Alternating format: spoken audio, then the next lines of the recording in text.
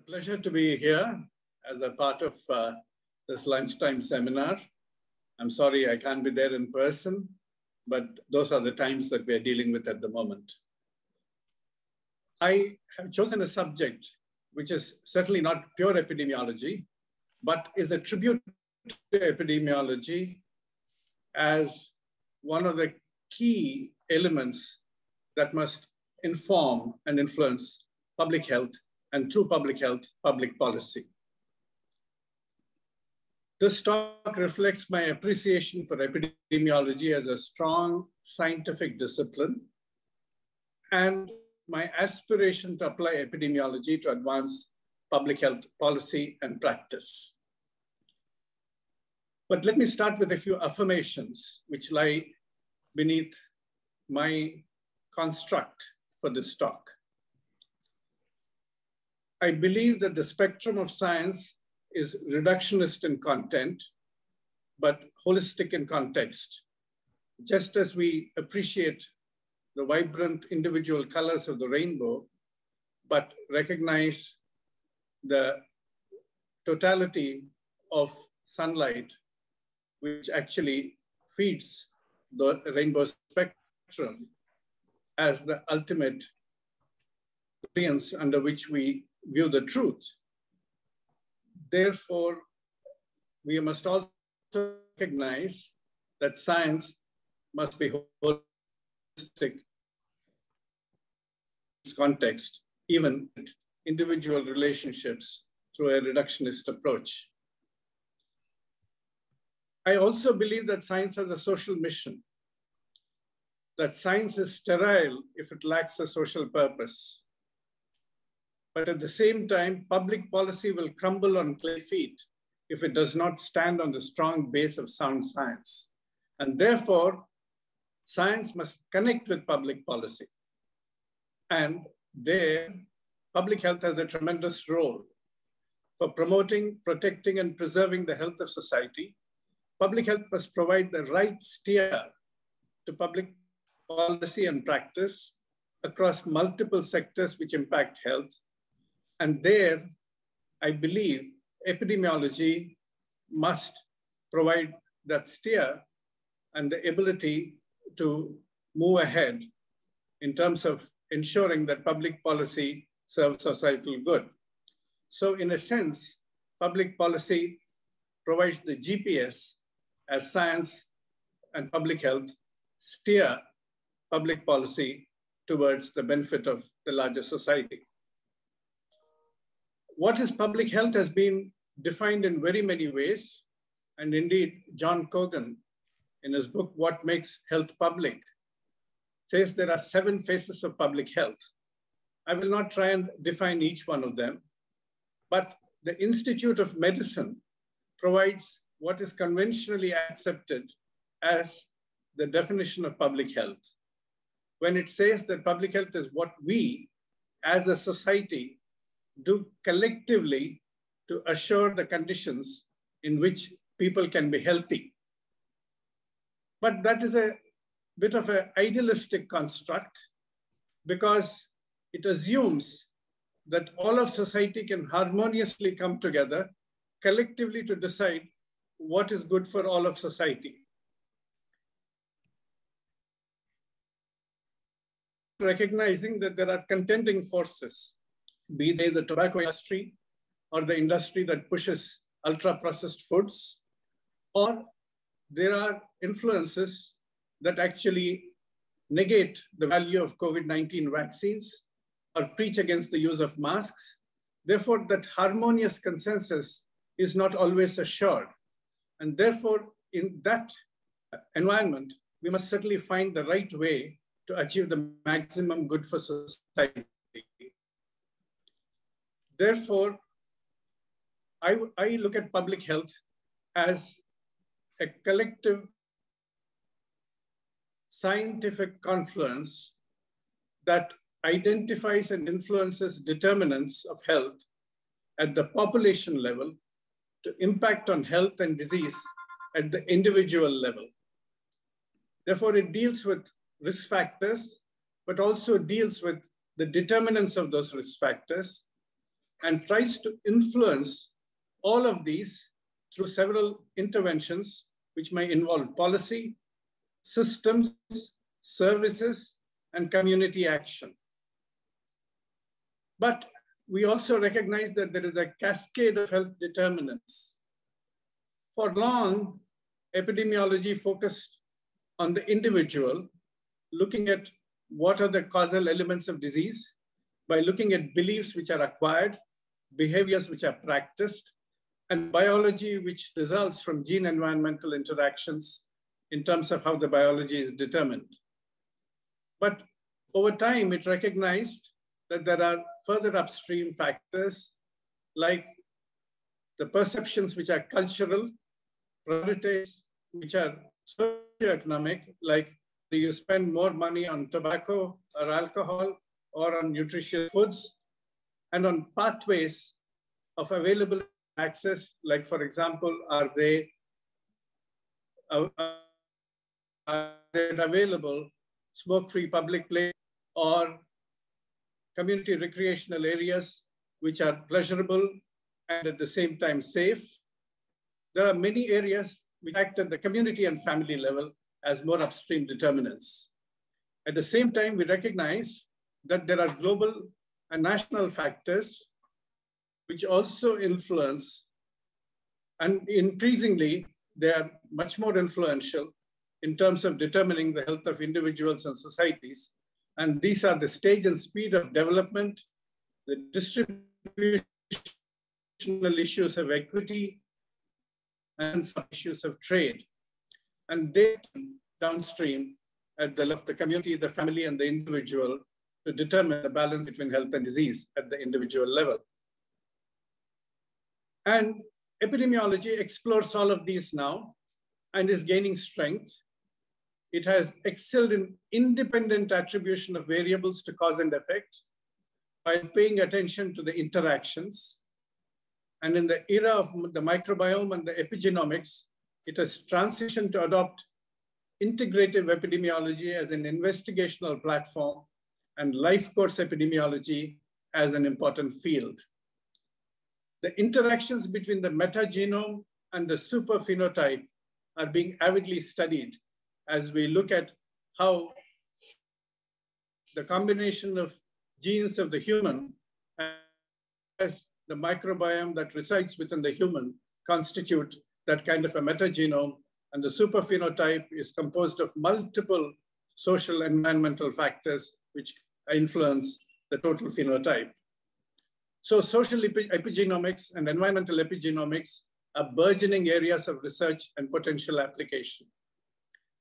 However, the question needs to be asked, has epidemiology become adept at studying the complexity of interactions between multiple adaptive systems, especially when many of them are rapidly changing? Has its relatively a strong adherence to linear approaches been helpful in this regard? Has it helped to identify the critical points at which phase transition occurs in a complex system so that we can influence those transitions? As Fadde remarks in his essay on nutritional epidemiology, reality is complex and first obeys non-linear and multi-causal relationships.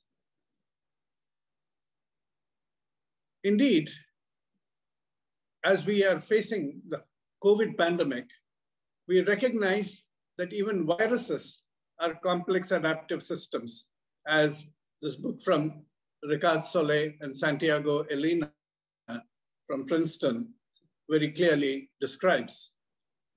Starting from that, I started looking at how the COVID-19 pandemic is truly acting as an interface of multiple complex adaptive systems. We see the transmission dynamics in form of droplets and aerosols. We see the virus and its emerging and countering that the which are variants. We see non-pharmacological interventions in terms of policies and practice which are variably adhered to. And we see drugs which are again being evaluated in different clinical settings. We see the behavior of individuals and groups, which are not always determinate, but can be influenced by many other factors. And we see fluctuating levels of international cooperation between vaccine nationalism and global solidarity. At the same time, there are multiple unknowns as well. While all of these are complex systems, complexity does not permit linear models. So what are complex systems? They are co-evolving multi-layer networks, as has been defined by Thurmer. In that, we find elements interacting in a system which result in a behavior or an outcome that is more than the sum of its parts. Complex systems are highly composite, built from a large number of interacting subunits, and further subunits are often composite in themselves. Their repeated interactions result in rich collective behavior that feeds back into the behavior of the individual parts. So you have the feedback mechanism and the resetting mechanisms, which ultimately result in a great deal of complexity. The key premises of complexity thinking are that there are a large number of dynamically interacting elements, non-linear interactions, wide diversity of elements. There is an emergence where, as a result of these interactions, new forms may come in, which are different from the previously interacting subunits, unexpected variability, path dependence, self-organization, and resilience. Indeed, this kind of complexity thinking has been very well ingrained into safety science, but have we in epidemiology really adopted this to the extent that it should be? Of course, while doing this, we need also to differentiate between complexity and chaos. Complexity is the generation of rich, collective, dynamical behavior from simple interactions between large numbers of subunits.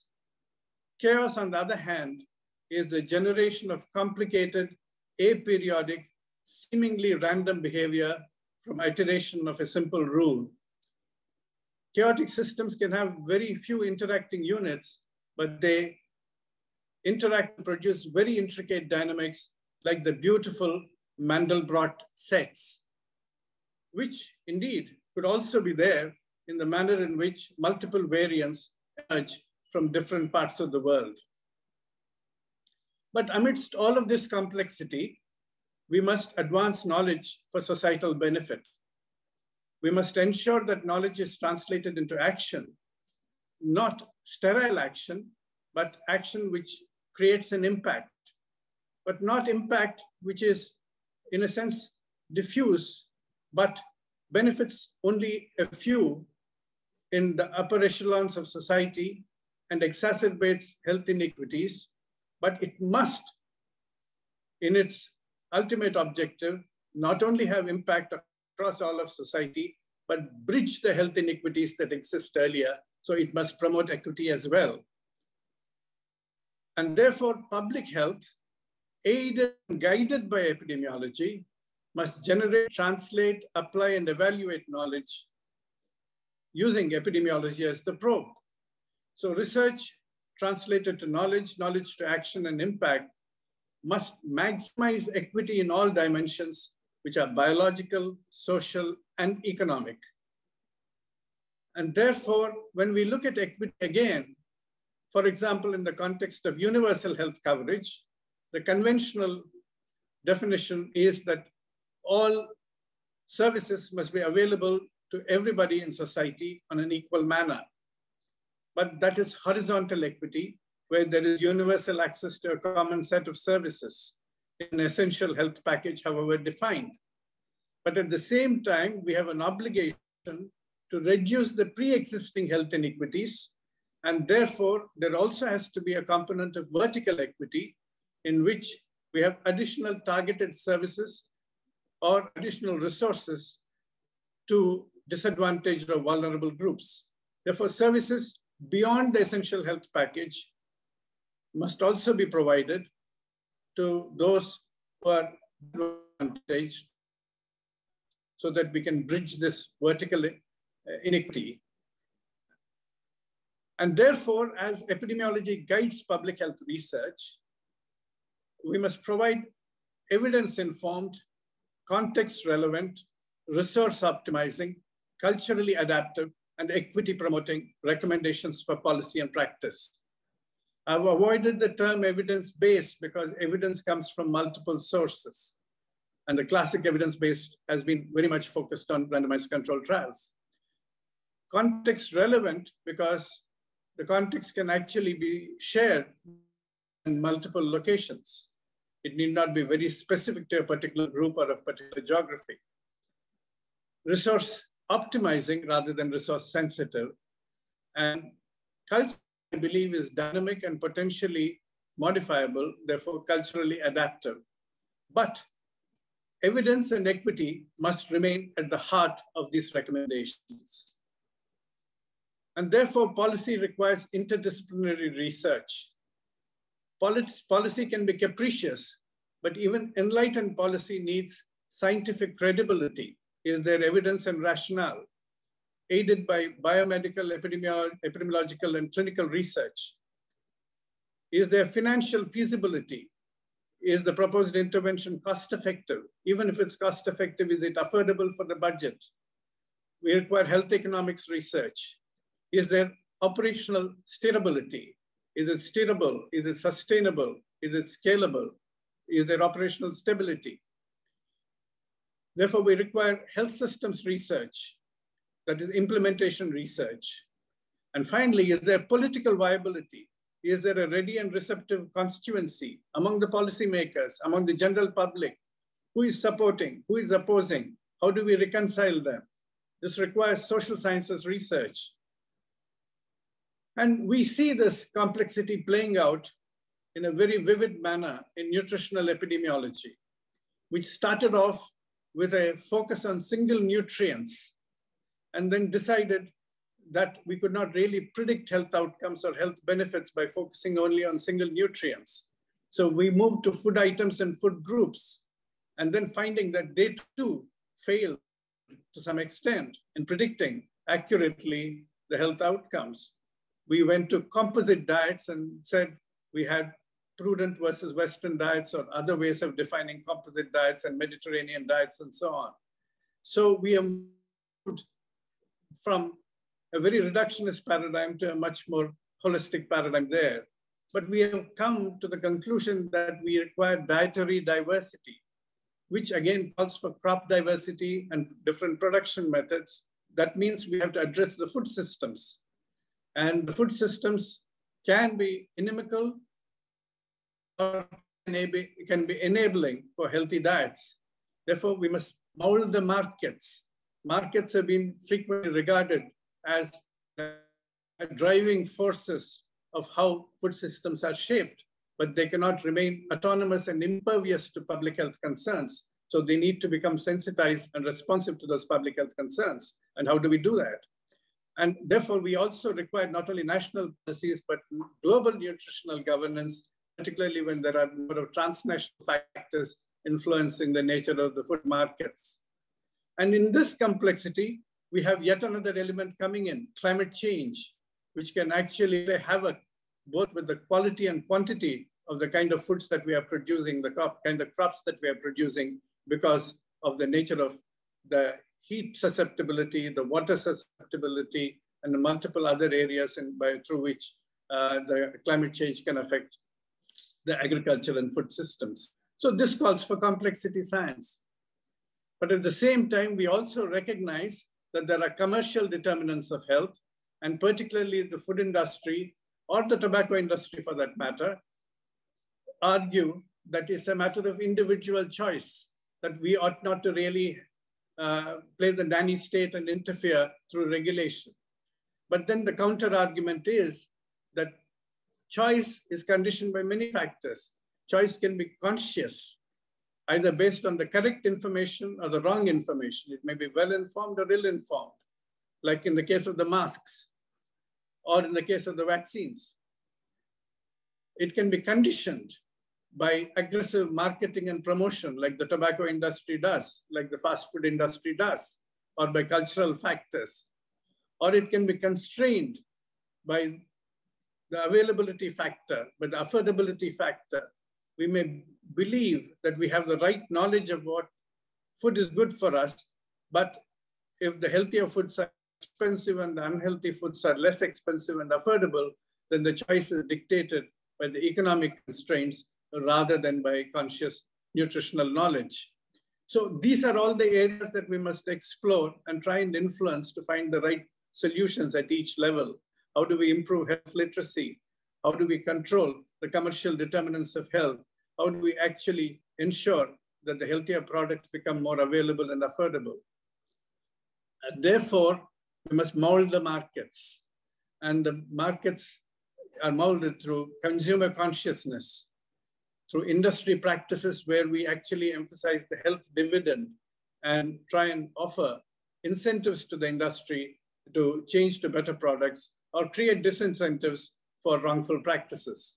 A national policy framework is particularly effective in that area through political, economic, and social motivators, including fiscal instruments.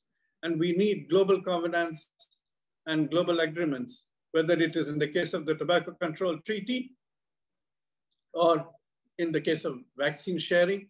All of these are important elements to decide the direction of the markets. But we also recognize that our knowledge of epidemiological transition must also influence how certain policy decisions are made and certain targets are set. If you look at what the UN high-level meeting on non-communicable diseases wanted as targets for the whole world, that was a 25% reduction in premature mortality due to non-communicable diseases in the age bracket of 30 to 70 years, a 25 by 25 target, which was then subsequently revised to 1/3 by 30, but again in the 30 to 70-year age bracket in the UN Sustainable Development Goals to be achieved between 2015 and 2030. But this brings in the question of equity. What happens to people under 30 years? What happens to people over 70 years? Is there an ageism here? And secondly, what happens to only, if we measure only mortality? What about morbidity measures, especially mental health? What about the disability due to that? But there is also another problem.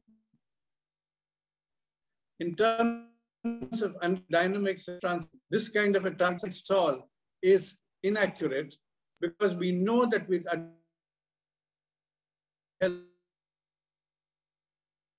transition across societies, countries move mostly to the middle age, whereas countries in mid-transition will see NCD mortality split between middle and older ages, whereas countries in late transition will see NCD mortality mostly in the older age groups. So a 30 to 70 mortality target, which is uniform for everybody, for all countries across the world, does not fit all. It's good for exhortation, for policy level action, which is common to all countries. But for accountability, it doesn't work. What about epidemiology of fake news? We see pandemic denial. We see anti-mask protests. We see vaccine refusal. In classical epidemiological terms, what is the agent? Is the social media only a route of transmission? What are the origins of fake news? What about the host? What are the vulnerable minds who accept the fake news as accurate? What are the priors, to use a Bayesian term, that condition those minds? What about the environment, that is anti-science propaganda, toxic politics, business interests? And what kind of interventions can we try? What are the multi-component interventions that will be effective? Are they context dependent? Will they be globally impactful? And what are the indicators of impact in terms of process outcome indicators and outcome indicators? But even more upstream, who is funding? Who is controlling? Who is benefiting? And who is countering? And who is regulating? This is a complex area of epidemiology, but which needs to be addressed. Jeff Sachs, in an article in 2017, describes what the role of epidemiology is in the age of sustainable development. To quote, "In an era of profound change and threat, epidemiology stands as the foundation of our public health response, providing rigorous data, modeling, and analytics to identify and anticipate disease burdens at population scale.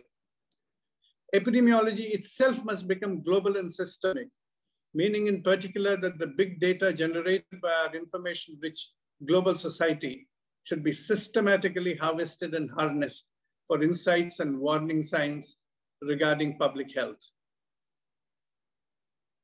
He goes on to say, epidemiologists should be trained in the broader dynamics of global systems change to anticipate the roles of climate change, habitat loss, water stress, pollution, lifestyle changes, dietary patterns, and other determinants of health, including substance misuse, depression, unemployment, forced migration, social exclusion, aging and loneliness, and so forth, in what is likely to be a rapid change of disease burden, including many new and major challenges. Indeed, he concludes by saying that the global scale-up of well-trained epidemiologists must be part of the SDG agenda, and the new generation of epidemiologists should be trained to work across disciplines with social scientists, earth system scientists, information engineers, and others to maximize the remarkable potential of the field. I know it is happening. I know it is happening particularly in Harvard, but we do need to do more. Indeed, we need to bring in a much greater Bayesian approach. As Nate Silver comments, information becomes knowledge only when it's placed in context. Without it, we have no way to differentiate the signal from the noise, and our search for the truth might be swamped by false positives. So the training of epidemiologists will require crafting competencies of change makers. Complexity matters, so we need big data from multiple sources. Context matters, so we need Bayesian analytics and models. Comprehension matters, we need mixed methods research, quantitative and qualitative. Caution matters, so we need estimations of uncertainty. Communication matters, we need clear, coherent, consensus-building communication. And therefore, we must train our epidemiologists to become public health change agents. And there is a great role for universities to create T-shaped individuals who can foster multidisciplinarity in thinking, research, and action. So we do require people who can develop a great deal of expertise. So we need T-shaped individuals who can develop a depth of expertise in several domains of their choice. But at the same time, they should have familiarity and sensitivity to interact with other disciplines to generate that level of multidisciplinary integration of knowledge. So we require them to also have transdisciplinary thinking and real-world awareness. And that is the role of universities. So there is an action almanac for us in epidemiology and in public health. First is to advance science, stream to social purpose, to assemble an array of potential allies, to adopt an agreed agenda, amplify advocacy, accelerate action, and ultimately assert accountability. And even to assert accountability, we need methods and measures which epidemiology brings. So thank you very much for the gracious invitation and the generous attention. For attention is the rarest and purest form of generosity, as Simone Weil remarked. Thank you.